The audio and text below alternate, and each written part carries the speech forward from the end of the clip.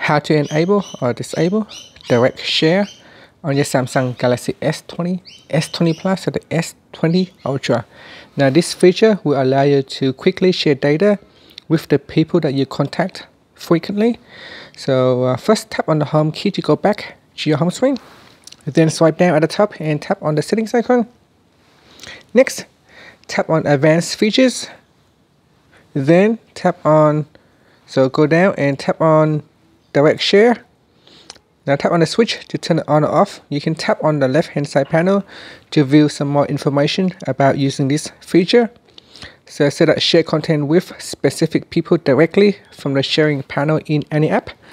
Now if you tap on the home key, and we're going to try it out, so I'm going to tap on the Internet Explorer, and then I'm going to share. So I'm just going to tap on this menu key and then tap on share, and you can see it will show some of the contacts that I've used frequently up here.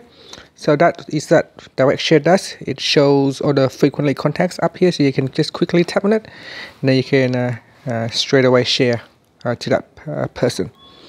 So let me switch it off, and you can see when it is switched off, if I tap on share, you can see that direct share no longer shows.